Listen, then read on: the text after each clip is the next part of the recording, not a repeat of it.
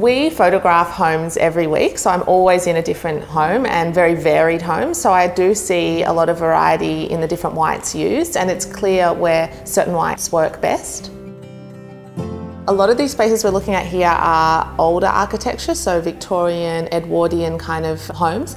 So they can often really suit a warmer white, just a white with a little bit more substance to it. And then on top of that, it's lovely to layer really natural materials. Timbers and rustic kind of distressed timbers look great with a warm white undertone like Whisper White.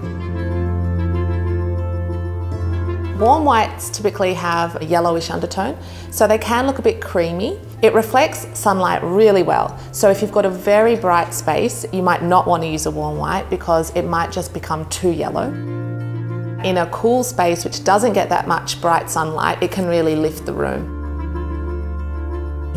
So the thing when it comes to choosing paint is it's not just about the colour of the paint, it's also about the texture of the paint, how many coats it's going to need. It's about the way it reflects light, it's about the saturation of the pigment in that paint. So it's really important that you trust the paint that you're working with. Dulux Whisper White is a white that's very warm, it's welcoming, and it has a substance to it.